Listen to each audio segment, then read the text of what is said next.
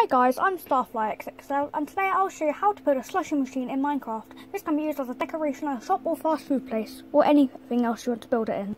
For this, all you'll need is 2 stairs of your choice, some glass, a powdered snow, 3 of the block of the area you're using, an armour stand, and what you want it to be used in the armour stand.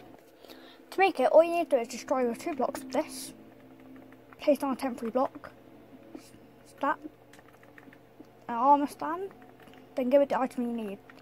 Then position it so it is like this. Now place the powdered snow bucket.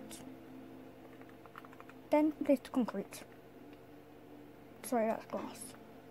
Next, go around the back and place down the blocks. It should now shiver. Ooh, sorry, I'll place that there. That is important. It should start to shiver as if it is spinning around. This could be acted as a little thing, and that can be acted as the material. I thank you all for watching this, and hopefully I shall see you guys building this. If you would like to turn this into a micro shop, what you could do is you can put the price on the top and have a little dispenser thing at the bottom of the button.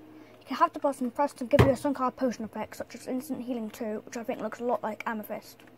Then, since I don't know how to do redstone, you can have your trustworthy payment people to put the diamonds in the chest.